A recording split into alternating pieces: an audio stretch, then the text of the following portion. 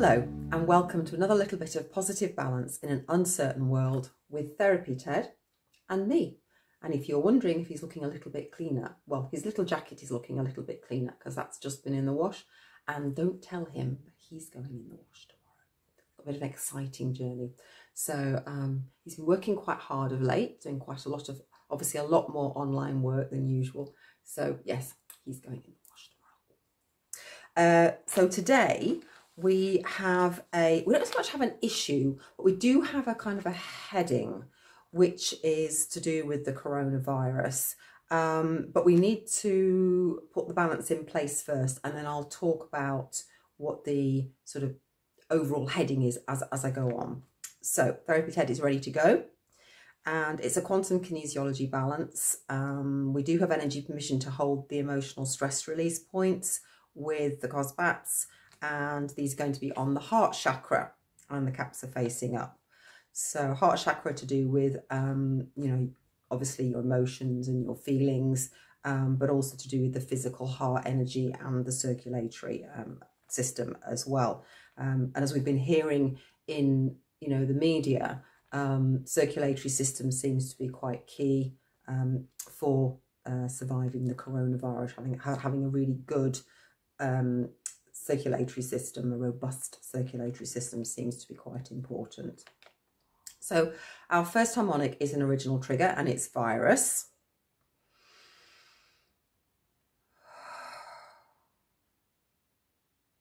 And then the second harmonic is a survival mechanism, and this is overactive instincts. This is actually to do with a lack of trust. So I think there's an awful lot of misinformation and not quite knowing where we are, and different people are behaving in different ways. And for those of us who maybe have an element of not being quite so trusting, that's becoming more heightened, and that creates more stress, and that's not good at the moment. So we do need to be a little bit more trusting that if we put ourselves in the right position and the universe has our back, then we will be all right. I know that's easier said than done. Our next harmonic is detox chemicals. We didn't need to find out if there was any specific chemicals there. We then have drain inflammatory residues. Now that's quite important. Oh.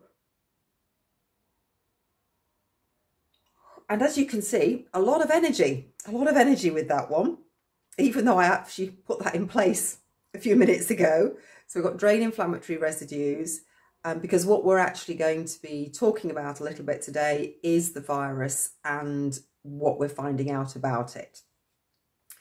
Then we've got the final harmonic, which is an ancestral healing, and this is repeating events.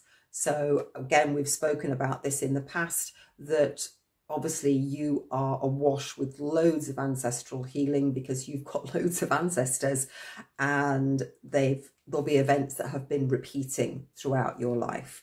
So that they had as well. And then you get sort of a bit like a double whammy, a triple whammy of the same sort of emotions, the same sort of body reactions. Sometimes you react in a way and you think that's not really me. And it's probably because you've had so many ancestors all react in one particular way, and your body just kind of went, oh, that's how we react. So that's everything in place as far as the harmonic is concerned. So Therapy Ted will sit here with those and he will get going, which is great. Pop in just there. And we will just have a little bit of a chat about what we're actually thinking about when we're talking about the coronavirus, and how we can be more robust if it does kind of hove into view. We are now seeing that it isn't just a respiratory system problem, it is actually what they're calling a multi-system problem. So the virus attacks more than one system. It doesn't just attack the respiratory system. In fact, they're not sure if that's where it goes first, or whether that's just one of the systems. It seems to go for the blood. It seems to be damaging the blood. So for people who have conditions which already lead them to have blood conditions, they are obviously far more prone, or not so much blood conditions, but maybe their cells in their blood are a little bit more weakened, maybe because of their conditions. Now, we know that anybody who is obese, anybody who has diabetes, all these people seem to have more weaknesses in this area. I don't quite understand the science exactly behind that. But what I do know is that the more inflammation you have in your body, the harder your body has to work to handle anything that kind of comes your way. So today, while this balance is working through, and we don't have anything particular to think about today, I'm just going to explain a little bit about inflammation, how it works in the body, and what we can do about bringing that down.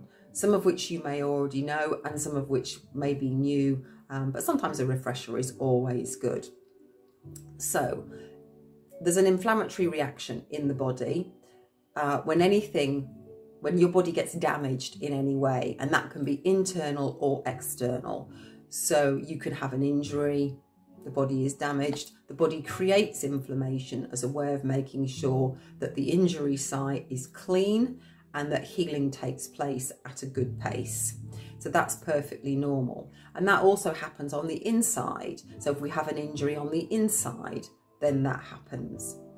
If the body has something, if it inhales something or it ingests something that it doesn't like, it can also set up an inflammatory response. Anybody who has hay fever, who has any of the kind of allergens, will know that at certain times of the year they are worse, and that is because their body is inhaling a pollen or of some kind that the body is seeing as a problem. Now, for those of you who don't get hay fever, your body doesn't see that pollen as a problem, and your body just handles it like, yeah, that's fine, no worries about that. But for somebody who does get hay fever, for some reason their body has seen exactly the same thing and gone, oh my goodness, that's a problem, that's a real problem, that's actually, or even to the point of that's life-threatening. And then you get this much more heightened reaction. You get more inflammation in the body. The body produces more histamine, amongst other things. Now, as a one-off, this isn't really a major problem. The problem comes when this happens over and over and over and over and over, and the body can actually end up being inflamed most of the time. Now, when this happens, all sorts of other things start getting a problem. So you don't digest your food as well. Your body doesn't process your food as well. Your body doesn't deal with the toxins in your body as well. So all of those things, and that's just the physical stuff. That's just the stuff you're eating and the stuff you're drinking and the stuff that you're breathing in. Now, if we add on to that stress, so if you're stressed, and I know I've mentioned this in previous videos, your body has a reaction to that. It thinks that you are now in danger, and so it will have a reaction. It thinks you're going to have to fight, or you're going to have to run away. So it shuts digestion down, it floods the body with adrenaline so that your body is ready to run or to fight, because obviously it needs lots of energy to do that, and that's all sent to your muscles. Now, that's okay if it only happens every now and again, but again, if this is happening repeatedly, and maybe you're one of these people that goes, you know, from being relatively calm or a little bit kind of anxious to being completely hyper, then you're probably somebody that it would be a good idea if you could work out a way of just calming that down. Catch yourself doing it and sort of say, no, no, no, no, no. Calm everything down, calm everything down. Because that reaction leads your body to have a physical reaction. okay? You go off like a bottle of pop, but your body has just flooded itself with adrenaline. That creates inflammation. So certainly for people who maybe are not very well, for people who maybe do have health conditions, one of the first things that we say is look at your diet, look at what you're eating, look at what you're drinking, and work out how you can clean that up. You know, become more educated about what foods are good for the body, what foods are not so great for the body. Now, you know, a little bit of what you fancy kind of does you good, they say, and absolutely, but only if you're relatively healthy. If you're actually really struggling, do you really want to give your body something else to have to deal with? So maybe it's about being a bit more inventive and finding, you know, nice treats that maybe aren't loaded with sugar, maybe aren't processed, you know, maybe don't come in a packet from Cadbury's. Just saying, other chocolates are available. Or at least if you do, limit how many you have and just sort of see how your body, if you can be aware of how your body reacts to that. Okay, so that's food and drink. You know, try and make, if you're not quite sure about what you should be eating, what you should be drinking, just let me know, and maybe I'll do a video about what a sort of a regular, clean, healthier diet is. For myself, I know that if I'm feeling pretty okay, then I allow myself, you know, the odd kind of little snack and indulgence and things like that.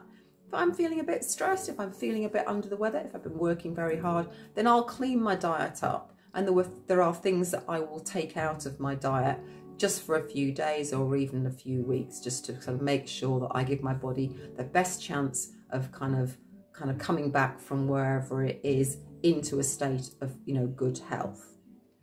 So we've got food and drink, and we've got stress. Now, if you're living in a household with lots of other people who are winding you up at the moment, and I do accept that that is the case for a lot of people, you know, some people are going a bit stir crazy at the moment, especially if you are in the category where you're shielding and you really are stuck 24/7 with some other people.